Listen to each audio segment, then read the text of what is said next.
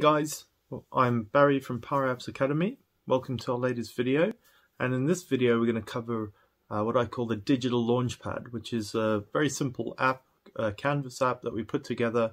It's integrated into Teams and basically a single place where your users can come to launch all your digital services. This could be web links, could be Power Apps links, or anything like that. So without further ado, let's crack on with the video. But just before that, I'd just like to announce that Power Apps Academy is now in partnership with PowerAppify.com. These guys up here, and this is where you're going to be able to download all these apps we're creating. The packages will be available from PowerAppify.com, and this Digital Launchpad app is going to be absolutely free. So once you've watched the video, click on the link below and you can download this for free and install it and customize it in your business. Right, let's pop over to the app itself. This is our Digital Launchpad application. Here you can see we've launched it from within Teams. Here's our Teams sidebar. We've just added this little icon in here. Now when you download this application from PowerAppify, we've got instructions included in that bundle on how to add this application into Teams. So as I said, it's a very simple application.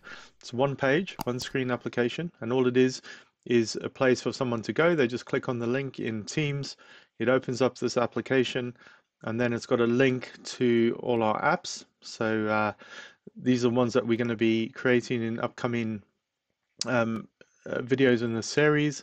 We've got some business services, so maybe new starters and leavers app. We'll also be looking at creating one of these. Training and development, new software request form or service request form. Here's a number of applications that we use within our business, web apps. We can put links in here. So just a really easy and centralized place where anyone in the business can come to find all different business services that have been digitized and available to them. You can also see up here we've got a just a message of the day, so you can change this however frequently you want. And over here I've just got we've launched a knowledge base in this example, and it's a message to the business. Click here, and if they click on here, it'll open up our Confluence knowledge base. So let's just pop over to Power Apps itself. So I've opened up the app in edit mode here in Power Apps. I'll just quickly describe how we've put this together. So one screened app, as you can see here. There's just a single screen. Just ignore those other screens. They're actually just test screens which aren't in use. But this is just a single screen. And what we've done is added in some shapes. If you want to add in shapes, you can go down here, and there's you've got rectangles. These are just rectangles, you can see.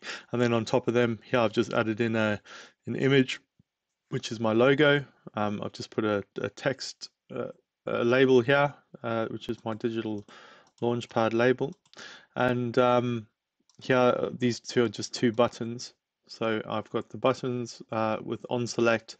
So this one will launch my mail client with a address to our service desk, and you just update this with your service desk or help desk email address.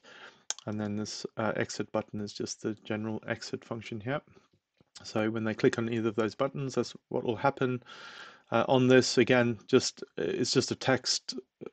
Sorry, it's just a label box with some text in it. Put a little image over it here, and again, if they click on that on select,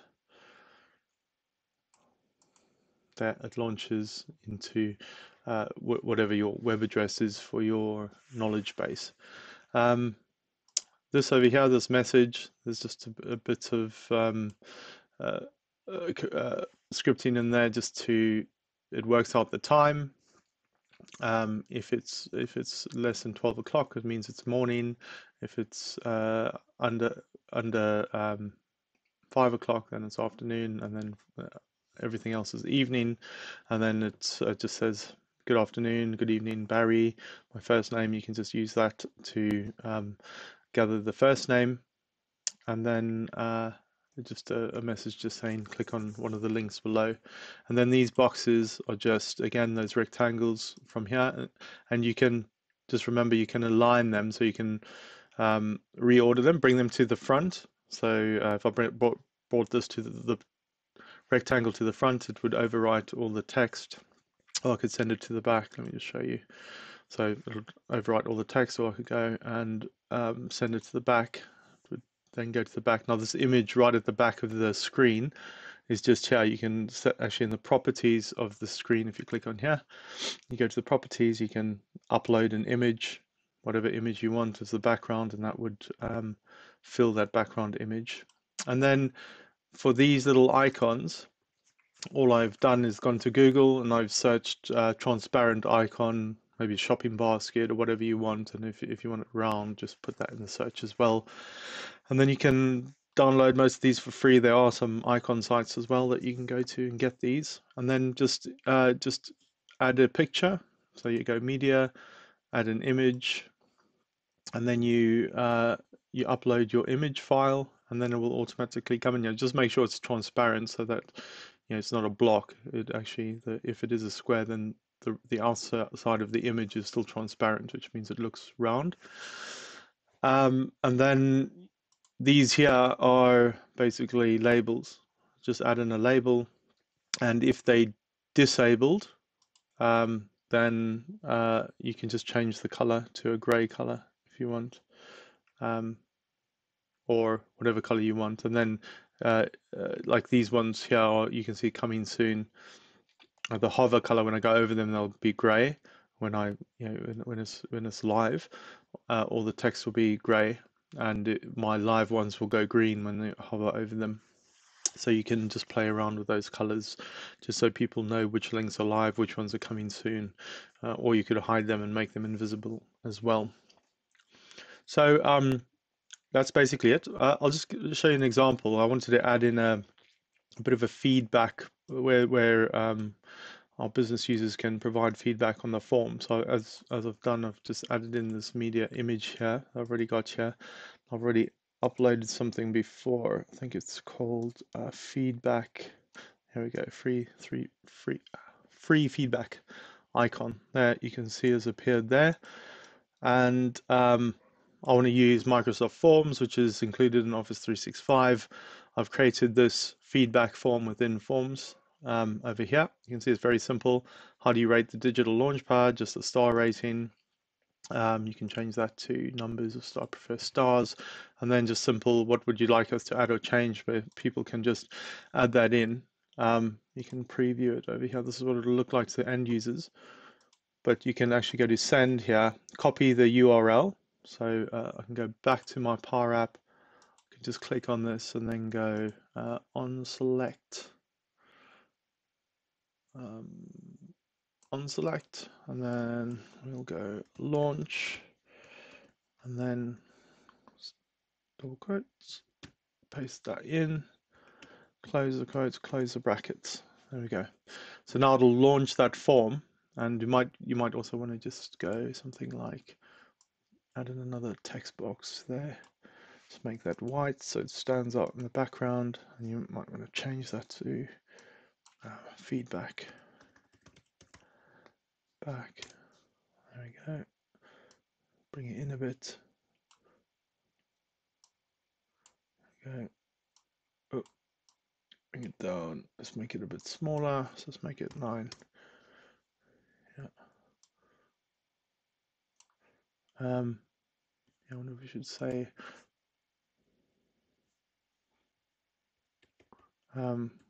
we would love your feedback.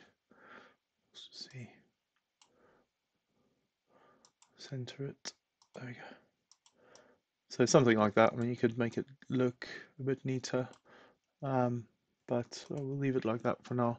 And then if they click on that, it'll launch the form. So let's just go into play. Yeah, as I said before, the live one would be green. Any ones that aren't live, you can either hide, or you can see they grayed out. These are live. These are all live over here. And our feedback form, let's just click on that. There we go. That launches our feedback, so that works well. So in a nutshell, that is the Digital Launchpad. As I said, it's a very simple app that you can create as a novice very easily, but a very useful, when you look at it from a business perspective, it's a very useful application because from within Teams, here I am, boom, into the Digital Launchpad. Because many times you get people, they don't know where to go, or they have to go to this internet site or this other place to find these applications, and it can get quite confusing for users. But this being in Teams, a tool they use every day, easy to find on the side toolbar there, and they can launch it. Now, the best thing is you can download this app right now for free from powerappify.com. Just find the Digital Launchpad app, download that. That comes as a package. You've got the app itself that you can just, the template, you can upload it into your Power Apps portal and then customize it for your own needs. We've also got full documentation and instructions on how to import it into Teams, all included in the package. So get yourself over to powerappify.com and download this and import it into your business as soon as possible. And this is just a first video in a number of series. All these applications that are in the list, we're going to be working through and creating them, and they will be available as packages for you to download and use and customize within your organization. So keep tuned. Please subscribe to keep up to date when we launch our new videos. But thanks for watching.